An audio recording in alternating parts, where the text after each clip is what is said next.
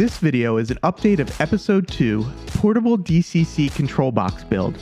In this episode, I'm going to introduce you to how I've integrated JMRI into my DCC configuration. Welcome to Humanity Junction, where the city intersects with humans. While this episode is going to include some technical information, I'm splitting it into several parts, and you can use the video chapters to navigate through the video. I'm also going to keep this video as short as possible, so if this project is something that you are also interested in setting up, please reach out to me in the comments or through my email on the channel About page.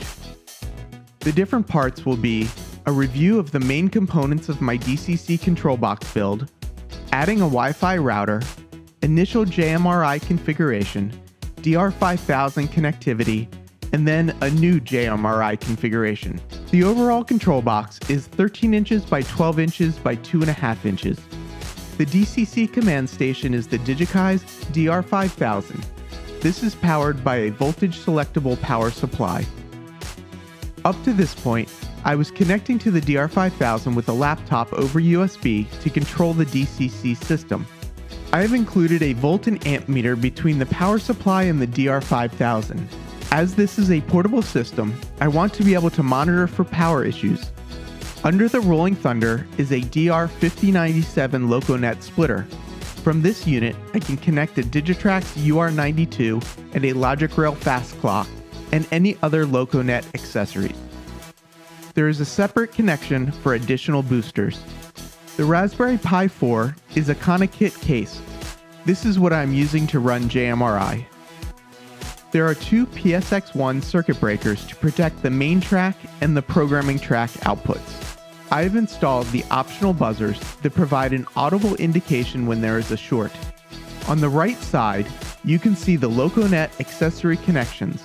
On the left are the DCC track output consisting of two pairs of Anderson power pole connectors. I have a 10-foot jumper cable to go from the control box to the layout. The new addition to the layout is the small router. This is the GLINet Slate GL-AR750S. This router is powered via USB from the Raspberry Pi. Connected via network cables to this router are the Raspberry Pi over the red cable, the DR5000 over the green cable, and the white cable connects to my laptop. For my DCC control system, I have set up a Wi-Fi network called Humanity.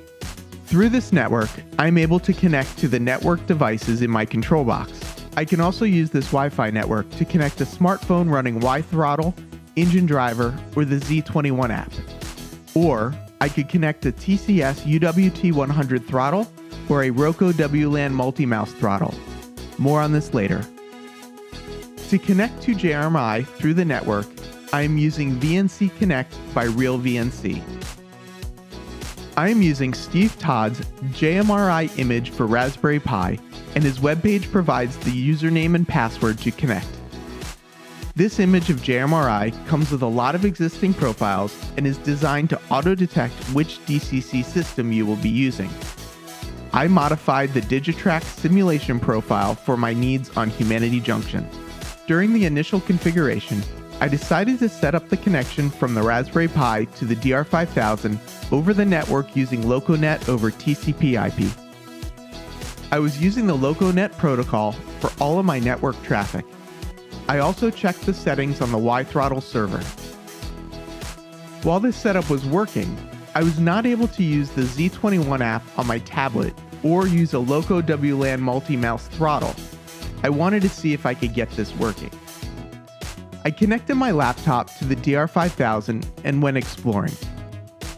The first thing that I did was to go into the LAN settings. Whatever communication protocol is selected here will be the same protocol used for both LAN and Wi-Fi. I was using LocoNet over TCP/IP, but I switched it to Z21. After confirming the LAN settings, I double-checked the Wi-Fi settings. I thought that I would need to connect my smartphone to the DR5000 Wi-Fi to use the Z21 app, whereas I would connect to the Humanity router to use the Y-Throttle app. One thing to note, to change the DR5000 LAN settings, you need to have your computer also connected to the LAN port so that the DR5000 has a valid IP address. Some of the main settings can be found in the DR5000 control properties. You get to these settings by clicking on the Control Start Stop button in the configuration software. It was here that I noticed the drop-down next to Connect Via that said USB. I saw that I could change this setting to network and set the IP address. What I am trying to accomplish is to be able to connect my laptop and JMRI to the DR5000 at the same time. If the laptop can connect over the network, then I can modify the Raspberry Pi configuration to connect via USB. After some testing, I was pleasantly surprised that I was able to connect the laptop via the network with all of the current settings on the DR5000, so I went back to the JMRI configuration. Since I was changing the settings, I decided to upgrade to a new image that Steve Todd recently released.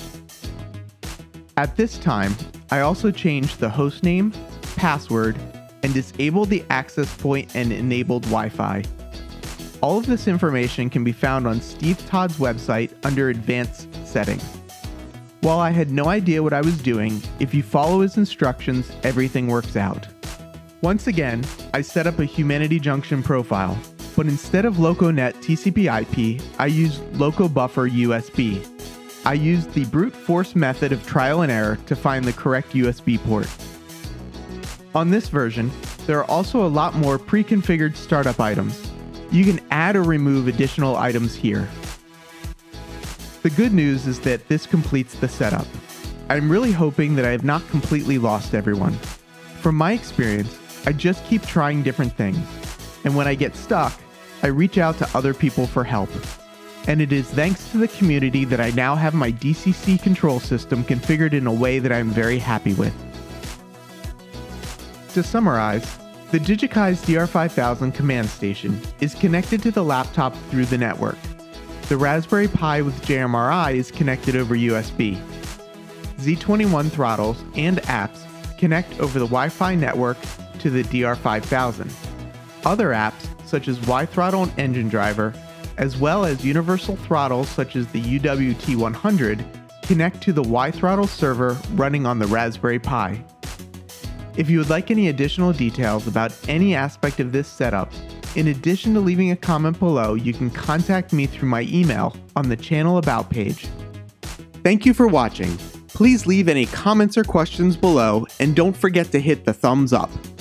Please subscribe and select the bell icon to receive notifications. Thanks again, and have a great day.